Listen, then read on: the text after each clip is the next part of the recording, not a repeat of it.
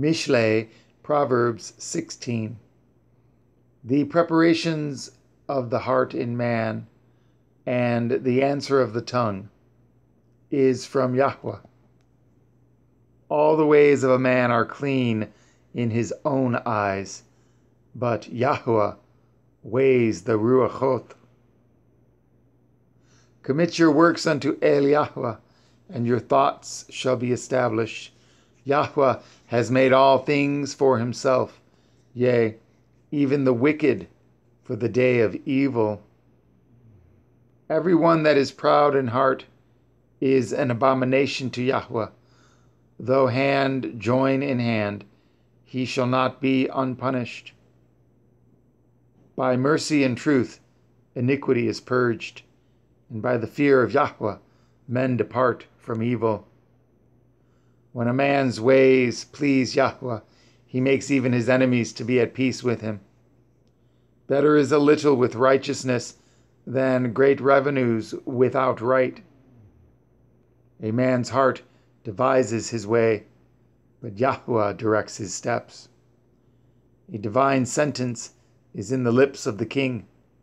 His mouth transgresses not in judgment. A just weight and balance are Yahweh's, and all the weights of the bag are his work.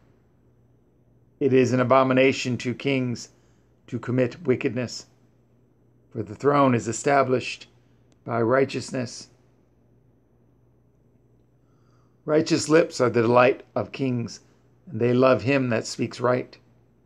The wrath of a king is as messengers of death, but a wise man will pacify it.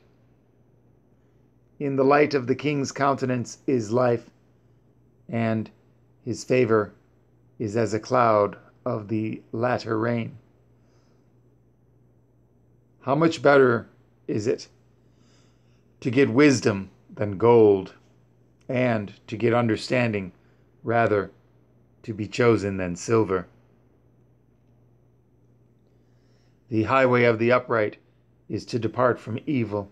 He that keeps his way guards his soul. Pride goes before destruction, and a haughty ruach before a fall. Better it is to be of a humble ruach with the lowly, than to divide the spoil with the proud.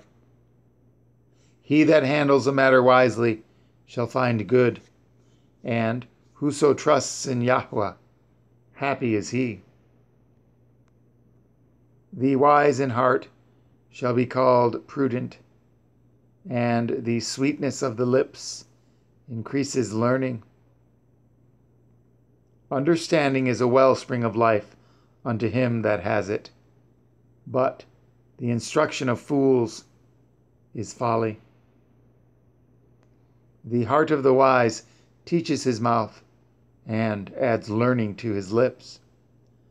Pleasant words are as a honeycomb, sweet to the soul, and health to the bones.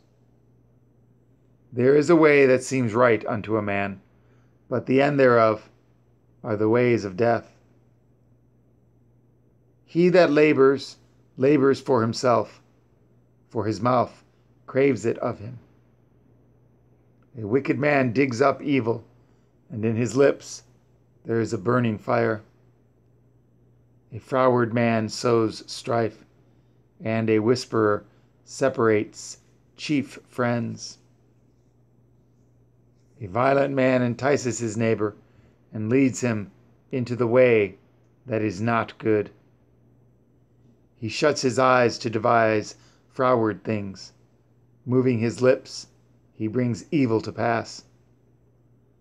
The gray head is a crown of glory, if it be found in the way of righteousness. He that is slow to anger is better than the mighty, and he that rules his ruach than he that takes a city. The lot is cast into the lap, but the whole disposing thereof is of Yahweh.